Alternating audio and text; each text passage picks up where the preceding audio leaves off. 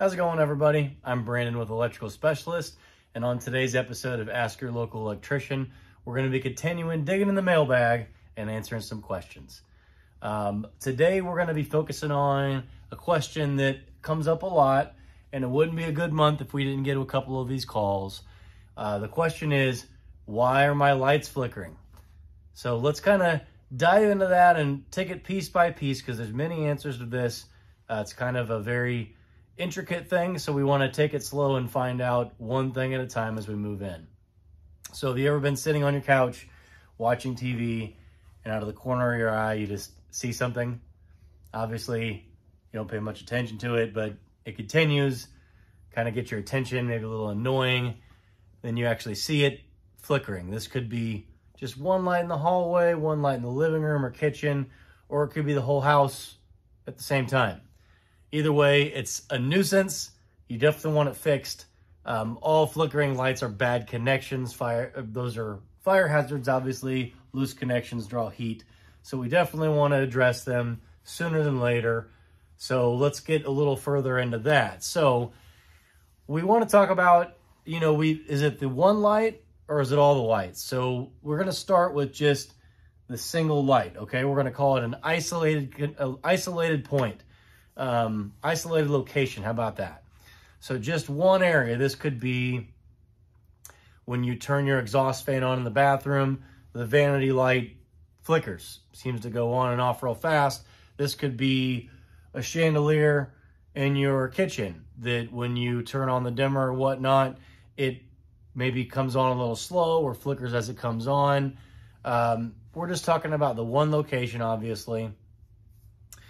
Let's start with the low-hanging fruit, and that's going to be the bulbs, okay? Obviously, if it's a chandelier with 20 bulbs, we know it's not just one bulb making the bad connection. These aren't Christmas lights.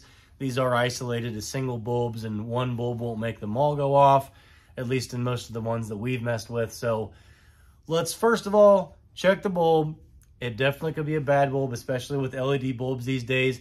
I think people aren't used to how they kind of start going out. The old incandescents, besides just breaking them, and there's broken glass and we know they don't work, they would just kind of go out altogether and they were out. Maybe they'd get real dim. LEDs, a light emitting diode, can do a lot of things. So let's first just try changing that bulb.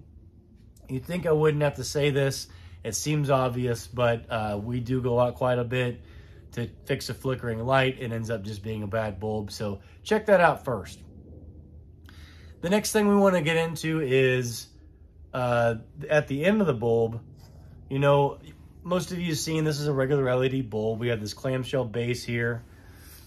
It goes into, for the sake of simplicity here, we're just going to use a single bulb holder, a keyless light. This is actually a keyed light, but obviously we know there's threads in here that match these threads. A lot of times what happens is we may over tighten this bulb when we put it in. Be very careful. You really only need to put it in far enough to where the light comes on and maybe just another quarter turn tops. A lot of times people, they're trying to do it right and be safe. They'll snug it in too far. Well, let's look at something here. Inside that, there's a pin. See that copper looking pin in there? That pin can get crushed back. That actually makes contact with the base of the bulb here. And that's actually what turns it on. So if that pin gets crushed in too far, you just can't make the connection, and sometimes it flickers. I would suggest being careful, but you can take a screwdriver or a hook, make sure the switch is off, or if you have one of these handy non-contact voltage testers, you could put it in here and see if it's on. Once it's off, you can kind of get in there and pry that pin out.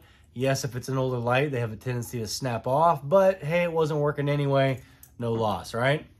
So bulb, base, check those first, and then we can move on to the switch.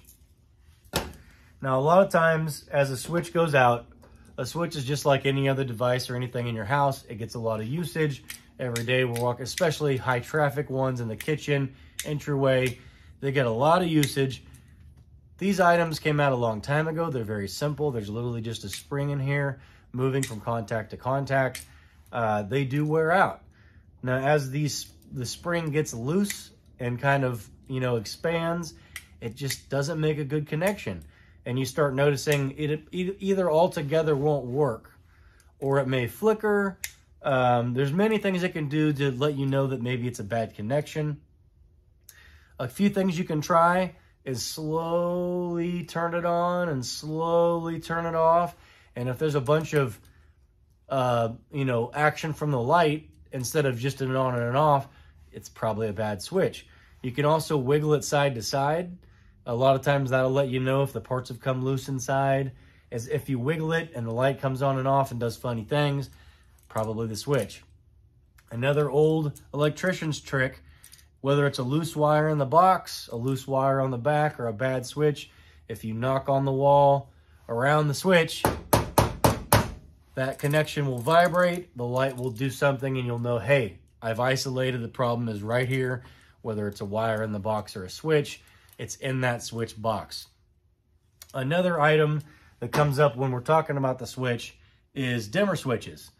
These new dimmer switches and the new LED bulbs, I know I say new, they're probably 10 years old, but if you have an old dimmer switch, especially the rotary ones where you turn the knob, they're not always compatible with the new LED bulb. And they may work at first or half work or come on dim, and as you slowly turn the knob, it doesn't dim like it's supposed to, and you're thinking, hey, what's going on here? It literally just may not be compatible. And sometimes they flicker and flash and strobe like you're at a dance hall. So if you're seeing any of that, you probably need to update your dimmer switch to a new LED dimmer switch. On that note, now that there's so many switches and so many bulbs, each manufacturer has a different frequency on the bulb and a different frequency on the switch. So you need to make sure the switch you buy is compatible with the bulbs you buy. I know that sounds like a big task, but it's really not. It'll say on the side how many volts it uses or the frequency, and you can match them up. Typically, if you buy an LED dimmer and have an LED bulb, 90% of the time they're going to work, but don't be surprised if every now and then with different brands, they just don't work right. You need to match them, make sure that they go together and they're compatible. Now let's move on to the big one, multiple locations. We could be talking about, you know, the one in the kitchen and the one in the living room and the one in the bathroom. They do it, but, you know, maybe not the rest of the house, or the entire house does it at the same time or flickers individually. If we're talking about multiple locations or the entire house, it's a different issue altogether. Here's where we're going to get a little bit dangerous. So if you feel adventurous, if you're handy, if you feel comfortable with electrical, this is where you're going to use that to get into this. But I have to say, please be careful. This is only for people who feel comfortable with electrical components and know a little bit about it. If you feel uncomfortable at all, please do not attempt this. This is just something for those who have a little bit of knowledge and are comfortable getting into it. So we're going to look at the panel. We're going to look at the source. Usually if the whole house is flickering, we have a source problem. So as it comes out of the panel or wherever the source is, that's what we want to look at. So we have an example here for you today. Now this is an outdoor panel, but it does the job that we're talking about. You want to carefully remove the screws around the cover. Actually, before you do that, let's shut that main off, right? Let's make sure everything's shut off. Get a trusty headlamp, a flashlight, whatever you've got, a floodlight. Let's just kill everything to limit any kind of danger, okay? Once you got it shut off, take the screws out around the cover, take the cover off. It'll expose the bus bar, the main, the breakers, the wiring. Now you should know, and I don't want you to do this unless you know this, the only thing that's going to be hot at this point are the main lugs, the wire coming from the meter to feed the main breaker. So be aware that should be the only thing that's hot. Again, I highly encourage, we call them tick testers. They're also called non-contact voltage testers. They make funny, cool noises. You put it in here. This bus, this is called the bus bar, should be dead. This is what powers your breakers. These should all be dead. But to test to make sure, the lugs that feed the main should be hot. So be very careful and stay away from that. That's what we're not going to touch today. So now after you've isolated that, what you're going to do is go around, and I do suggest I use gloves to limit any more problems from happening. I suggest you put on your gloves. And we're gonna go around to every wire and we're gonna give them a gentle tug. Now, a lot of times from a previous video you can watch on this, these wires do get loose over time, especially if you have a 30 or 40-year-old panel, the expansion and contraction, these wires get hot and cold, they do come loose, and this causes a lot of these issues. So you're just gonna go around, gently tug on these. If one pops out, that's okay, that's actually good, you found a problem. So put it back in there, snug it down. You don't wanna over tighten these, just tighten them to snug and a little past. When we come in, we actually do on our evaluation, we do a full system evaluation, we do a tune-up, we actually come in with and torque them with actually a torque wrench to a certain specified code rated torque. But for today's uses, I'm going to use what's called a square driver. You can also use a flathead. This is something really only electricians use because these things are actually square head. So what I want you to do after you've gone around and checked all your connections by tugging on the wire, you're just going to go around and snug them up. So you're going to go in there, make sure it's tight, and then go just a little bit more, like a quarter turn. Same thing with your breakers. Get in there, it's tight, quarter turn more, you're good. So obviously be careful doing that, but after you've checked them all, that pretty much makes sure that if you had any loose connections in the panel, they're now fixed. Let's put this guy down.